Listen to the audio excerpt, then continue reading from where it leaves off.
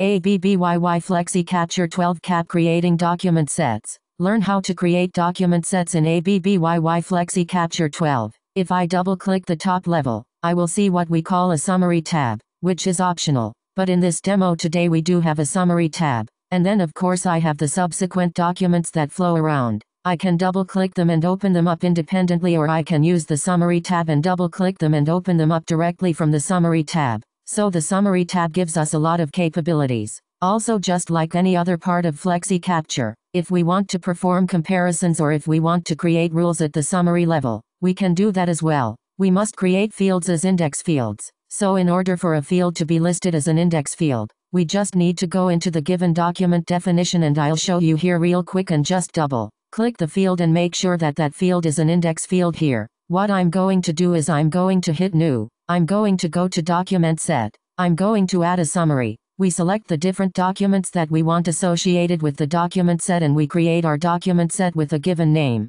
At this point, our document definition editor opens, and on the right we see our document structure. So the software is going to provide us a summary tab because that's what we selected, and we will also have reference to additional fields here from the subsequent documents that we've created. Now if I go to testing and run test, the software will show me what that summary tab would look like.